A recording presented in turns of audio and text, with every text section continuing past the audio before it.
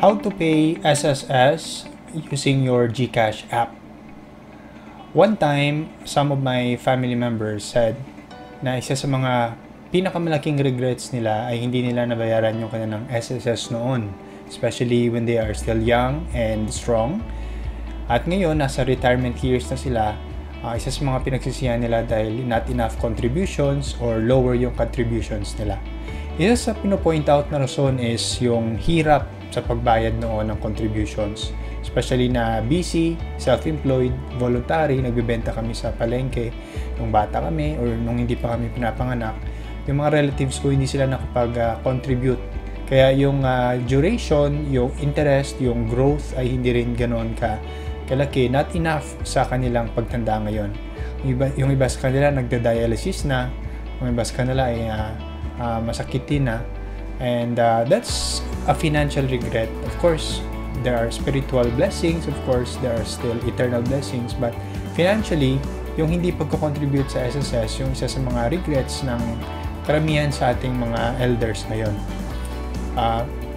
Pero sa ngayon, mas salamat tayo na napapadali ito using online channels, online payment channels. And in this video, I'm gonna share how to pay your SSS contributions using GCash App. The first thing that you have to do is go to the website of SSS. You can just Google SSS or go to sss.gov.ph. And I'd like to say na dalawa po yung sa ngayon yung phases ng SSS website. One is the old one, which is sss.gov.ph, and the other one is portal.sss.gov.ph. So in order to generate your PRN, you have to use the old SSS for now. Maybe it will appear in the new one someday, but yung PRN ay na-generate ngayon sa old SSS. So simply go and register or log in using your user ID and password. Pag wala pa po kayong ganito, just register online or go to your nearest SSS office and inquire how to register or register your email online.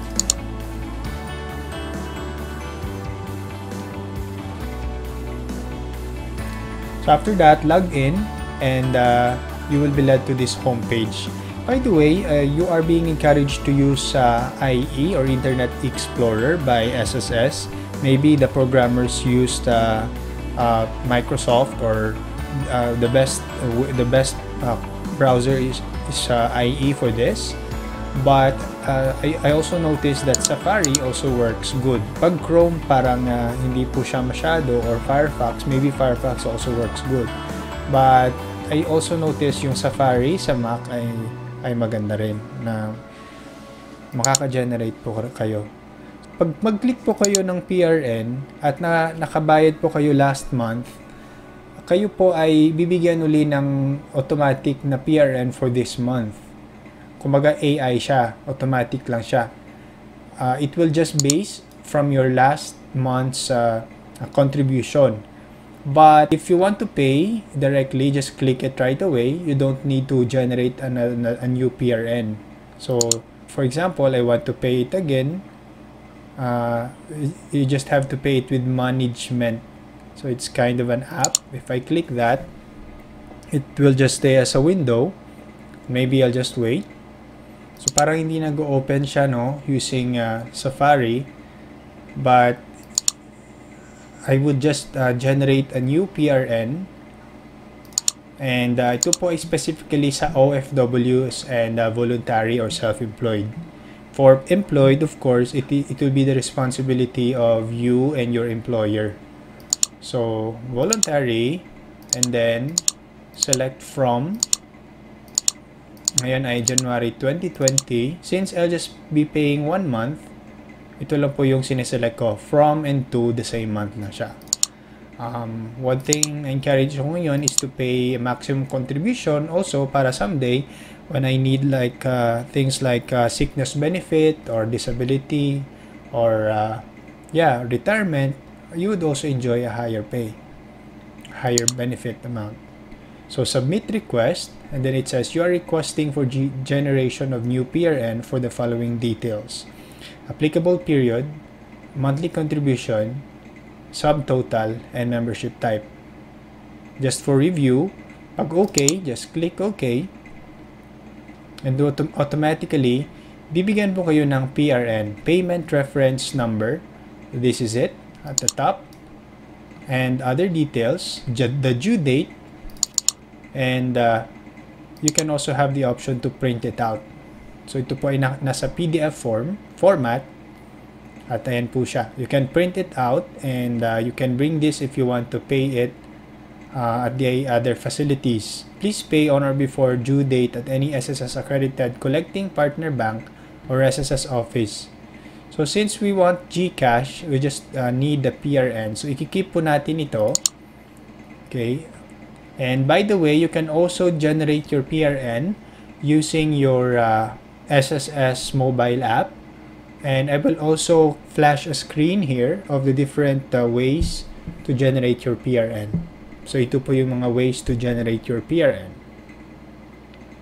And the reason why I showed the beta format kanina ng SSS portal, pag kayo po ay nasa website ng SSS, click nyo lang po yung beta version nito, and that is the URL or the website address is portal.sss.gov.ph.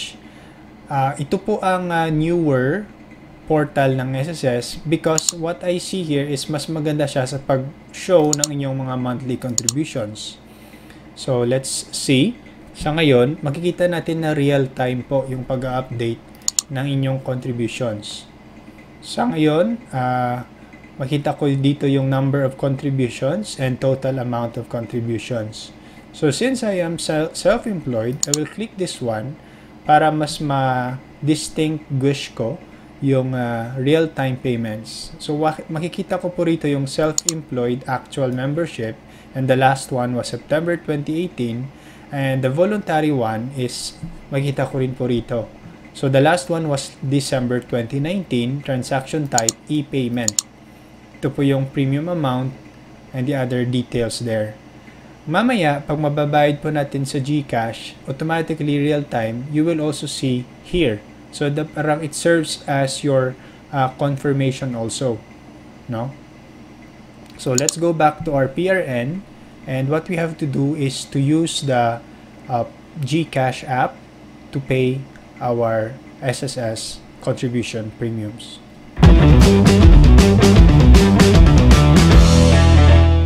So first thing to do is to make sure that you have enough funds at GCash. Cash in if you need. Go to Pay Bills. Once you click that icon, don't go to your saved billers dahil iba-iba yung ating PRN number. Go down again to Government. And scroll down and go to SSS-PRN. And makita nyo po yung window na ito. Enter your PRN number. Of course, your account. Choose your type, which is voluntary or OFW. And then the email address kung saan isi-send yung receipt. Check the confirmation, confirm, and you will receive email and confirmation.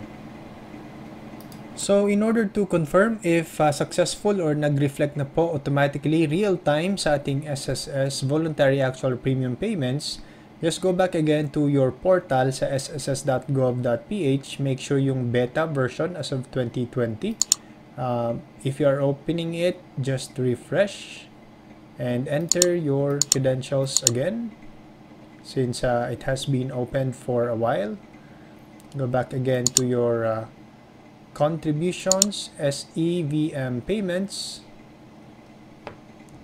and scroll down. There you go. So you have under voluntary actual premium payments exactly as it is. Validation date on the day you have paid on GCash. Thank you very much. God bless. Bye-bye.